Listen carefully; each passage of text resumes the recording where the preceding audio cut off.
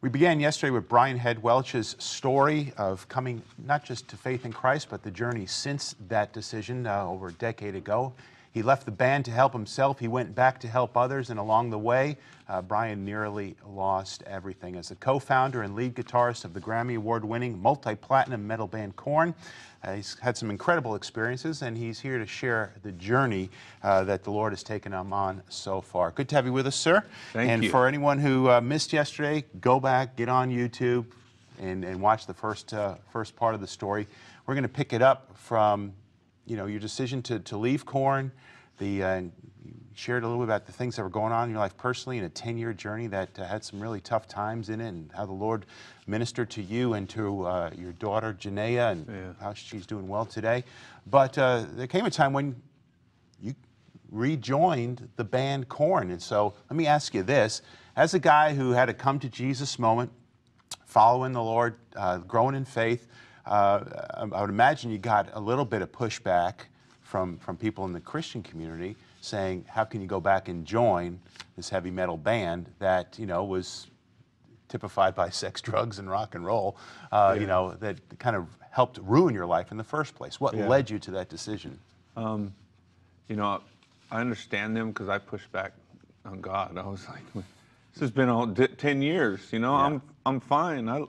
I love walking by faith and doing my own thing, brand new, different land like Abraham, But then he started moving in my heart that it's time to go back, and it had nothing to do with money. Like, I have royalties, I could sell royalties, it'd be fine. And it was about the tribe of people that Jesus just wants them, And what happened was I was on tour with my solo project. I was on tour with POD, it's a Christian rock band. Well, they're Christians in a rock band. Yep. So anyway, they had a show at a big rock festival. I couldn't play it because my solo band wasn't big enough. And so I just went to go hang out with them, and KoYan was actually playing that. It was the first time I'd ever been at a place where KoYan's playing since I left.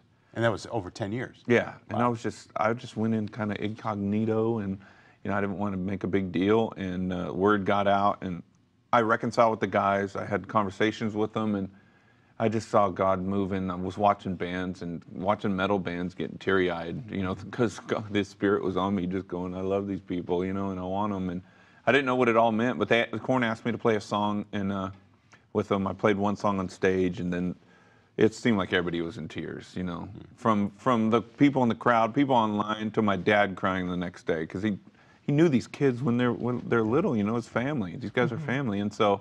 After a couple of weeks, they asked me to come back. I denied it at first. I was like, thank you, but I'm doing my own thing. And then it just wouldn't leave.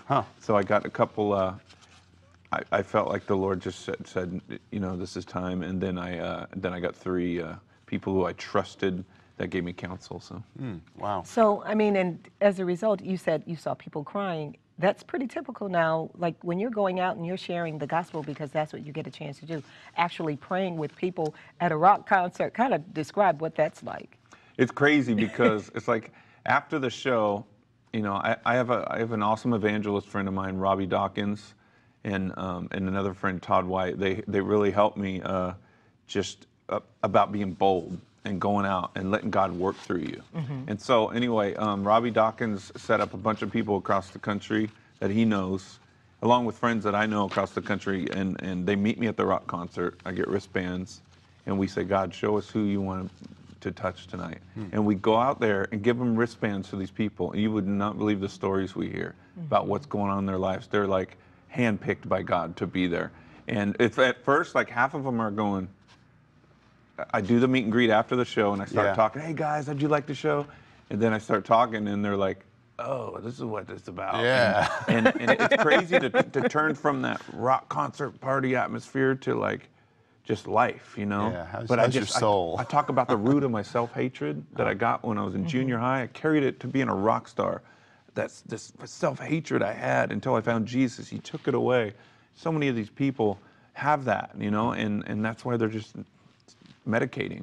And so I just see, and you could see their eyes, like at first they're like, okay, what is this? And then all of a sudden they're like, oh my gosh, I'm supposed to be here. I need this.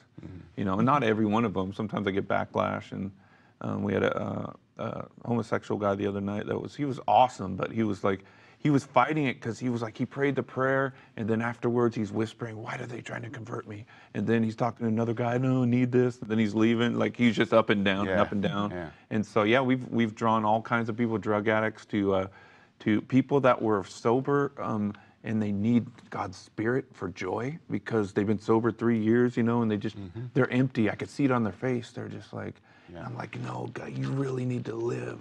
Jesus will make you really want to live and have joy in your face and everything. And so everything from, it's just exciting, you know. Yeah, and you've had the opportunity. I mean, this has led to really encountering thousands of individuals backstage and at the shows and whatnot to have that real one-on-one. And you've seen some really amazing things. I watched a YouTube video, I think it was with Todd White, some time ago, and it was just like, you could tell this group of people that, they're backstage with you and because they're at the KoYan show, and all of a sudden God's Spirit just kind of goes poof, and there's words of knowledge and healings and manifestations of God's power and presence in that environment. I mean, it's just powerful to watch. I live for that. Yeah, and I'm sure you never thought that could be happening backstage at a KoYan concert back in the day. No, my gosh, I would have said, you are crazy, get out of my face, I'm just like, what is going on?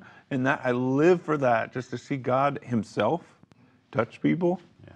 Because when he touches people, it's game over. Like, I could try to convince people and persuade them with my story and just kindness and loving on them. But when God actually comes and, I had a guy and his wife, and her mom was a witch. She has stage 4 cancer. And so she was there. She was a witch, but they went out and they found her in the crowd, and she's just bawling. She's like, I know God brought me here, and she got saved. And then her boyfriend was like, after I did the gospel, he came up to my friend, and he was just blank-eyed, and they said, what's going on? And he said, I don't know. I've never felt this before in my life. And he said, that's God. Did you hear the gospel? He's like, yes, I heard it. I didn't pray, but I would have put a middle finger in your face yesterday if you would have told me about Jesus, but I can't deny this. And he's like, why don't you pray with me right now? And he gave his life to the Lord. So it was just like, it's just wild. Okay, so Brian, I have to ask you this question. What do you say to Christian critics who say heavy metal music is demonic, and yet you're a part of the band and you're a Christian, you get off the stage and you go and you witness to people? How do you reconcile the two? Because I know you have critics who think, you can't be a part of both, that you cannot do both.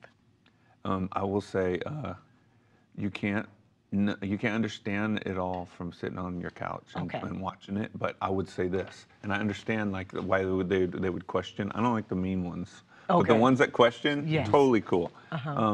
Because I questioned it too. I was like, I'm doing this other thing, and I don't want to go sing songs about this, this way I used to be. And so, but the thing is, God wants me there, and he handpicked me and he anointed me to be there. You know what's crazy? I've noticed, we go on some crazy tours sometimes, and we're not, KoYan's still big, but sometimes we open for bands that are bigger because, times change and everything. Yeah. And so it seems like the darker the tour we go on, the more God will show up and show off. That he's just like, he's not scared of it. He's not afraid. And it seems like his miraculous works more powerfully when the darker the atmosphere. Yeah. Hey, I got to ask you real quick, because we only got just a minute left.